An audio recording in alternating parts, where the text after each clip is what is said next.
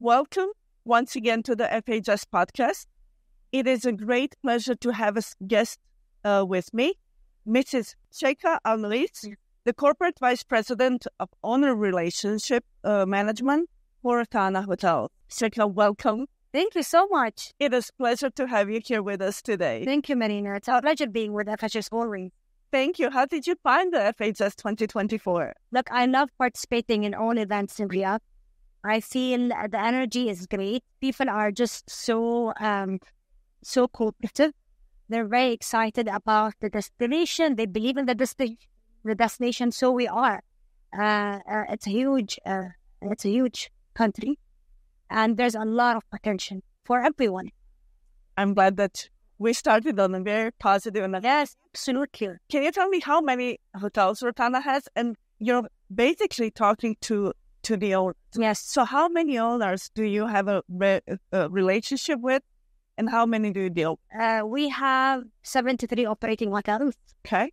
Globally? Yes, we have 73 operating hotels in 25 cities and 14 countries. We have owners that own multiple hotels. So we deal with around 50 owners. Okay. Yes, and we're very focused on hotel management. So we're a hotel operator. So we don't own, we manage. You're famous as one of the leaders in the hospitality industry. So what strategies do you employ to maintain those strong relationships with the owners and your other stakeholders, particularly in Saudi Arabia's very dynamic market? There's a lot that you have to do, Marina, and one of them was we have to stay in touch. Attention is very important. So we have to give our owners the right attention because they trusted us. They trusted us as a brand. We have to always be transparent with them. You cannot overpromise and underdeliver. This is something we always stick by as a company. And especially owners in Saudi Arabia, they're very dynamic. So we're very close to them. We always feed them with the latest trends, latest updates. We will always have to propose to them the right brand that fits their needs and fits the location or the destination, of course. And what regarding the rise of tourism in Saudi Arabia, how did you adapt your services, your offerings to cater to this quite evolving needs and preferences of tourists that are coming? Marina, that's a very interesting question. Us as a brand, we want to focus on the mid-scale. Okay. In a way, because you have a lot of operators that are focused on ultra luxury, and we feel that there is still a need for mid-scale and upper-scale brands to penetrate in the market, and that's what we're good.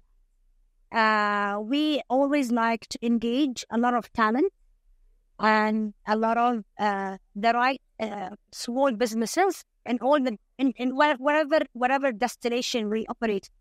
Like let's say in Hyatt, let's say in Medina, we will try as much as we can to integrate a lot of things related to the destination we're operating from. Because what's good about Saudi is it's very rich in culture and it's very rich in history. So you would either, for example, engage young Saudi talent, artists that can display to the guests things related to the culture that we will be operating from, let's say in Hyatt, in Asir, and in Hassa. Telling a story to the guest is very important. It is. This is something we can use whether through our F&B concepts, whether through the artwork displayed in the hotel, whether through the material we use, and in so many other ways as well. So it's very important for us to be close to the supply chain, the Saudi supply chain, and engage them wherever we find fit and suited. And it's very interesting that also you're doing this in a mid-market segment, yes, which we were just talking yesterday here at the event. Yes. And the Giga projects have about 82% of hotels just in upper upscale and luxury markets. And there is such a potential in this mid-market segment. Like if, for example, in Al Ula and the Red Sea, you just have the luxury operators. I think for them to cater for the mass and for other people that want to visit Al Ula and can afford it, it's very important for them to penetrate or to cater for that that particular segment. Not only as Rotana, you yourself Yes. are a big leader, Yeah. especially women lead in the industry. How do you think that we can collectively, as an industry, enable and empower more women to think about this?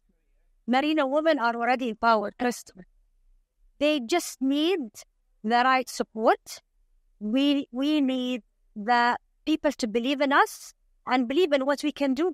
I think we also need to believe in ourselves. Yes, we have to believe in ourselves, and we have to acknowledge and recognize the good things that we contributed to this week. And there's a lot like us in Saudi particularly. 30% of our Saudi workforce represent women. That's incredible. And they are great leaders. Like I've met a lot of them during my time, during our visits to Riyadh. And we can't find better representation than women, because you want people from the country to be the best ambassadors and the best representatives to the culture and to the country. I think we will conquer the world very soon. We will. Thank you so much for being here. Thank you so much for supporting FHS for so many years. And we're, of course, looking forward to the future years of great cooperation. FHS has been a great partner to us, and we will be more than happy to support them. They've been very supportive to us as well, and we're one team. So we're looking forward to participate in future conferences together. Amazing. Thank you so much for your time, Marina. Thank you so much.